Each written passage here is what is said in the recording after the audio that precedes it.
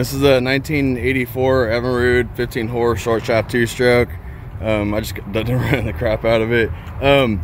So I originally checked the motor out. It wasn't getting any spark, good compression, and the push button start wasn't working. The electric start system wasn't working.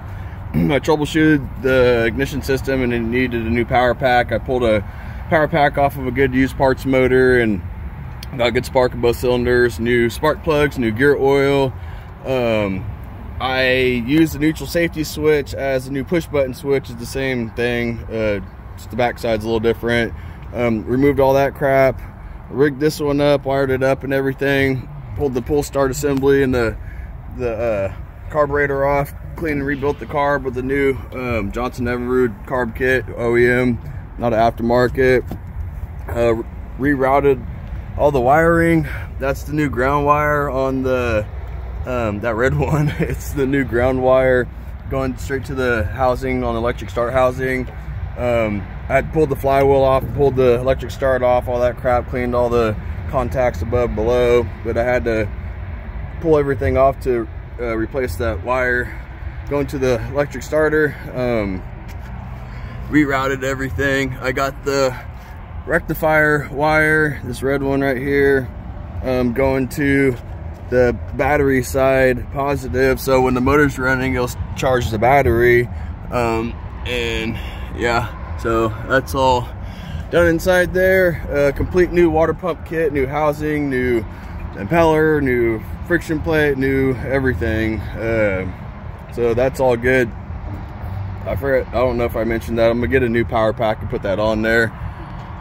Around the motor, tune the carb, all that fun stuff, and that's where we're at now.